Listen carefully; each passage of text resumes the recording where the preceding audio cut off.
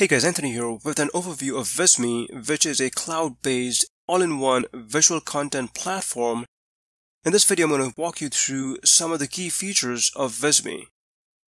So let me first log into my Visme account. This is a premium account, so it may look a bit different if you have a free Visme plan. In this section is where you will see all your projects. When you first log in, you'll see this blank project. And once you start creating your projects, they will be listed down here.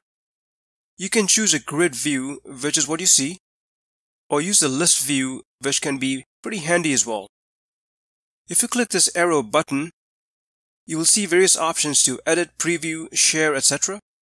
Similarly, in the grid view, if you click this hamburger icon, you will see the same options. You can use the My Folders section to create and organize your projects. If you have the premium plan, you can create a team by adding team members to collaborate and share projects. You can also track analytics for the projects you publish and share. I will be creating separate Visme tutorials to cover specific features in more detail.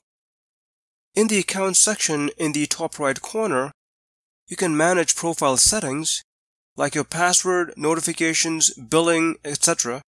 You can also manage your branding in the bottom left corner, where you can set up your brand fonts, colors, templates, logos, and web properties. Click the Create New button to start creating a project, and it'll bring you to this Templates page, where you can choose the type of project. You can create presentations, infographics, ebooks, newsletters, reports, etc. under Documents, flyers, posters, menus, etc. under Printables, different types of online banners under Web Graphics, social media graphics, as well as create your own custom designs from scratch. Let's go back to the presentations, and I'll choose the Modern Templates option, and here's where you start building your presentation. You will see a sample slide, and you can delete it by clicking the gear icon and choosing Delete.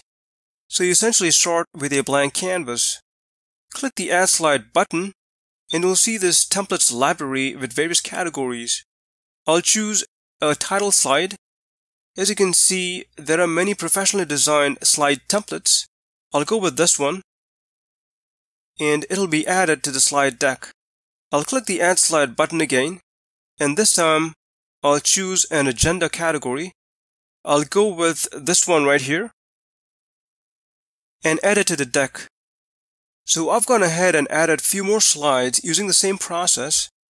Then you can go back and edit each slide. For example, change the text in this title slide like so, as well as change the background image by choosing one from the media library like so.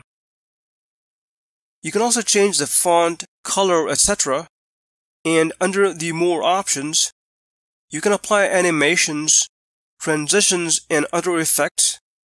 Once you're done making your changes, you can preview, share, and download your project. Your projects are automatically saved, though you can also use the Save button. You can also use these tabs here to manually add individual elements to your presentation, but essentially use the same process when creating infographics or ebooks and newsletters, web and social media graphics, and any other type of visual content that you create in Visme. You can try Visme for free. Check the link in the description section. And like I said earlier, I will be creating separate tutorials in which I go in depth step by step. If you have any questions, please leave them in the comment section. And thanks for watching.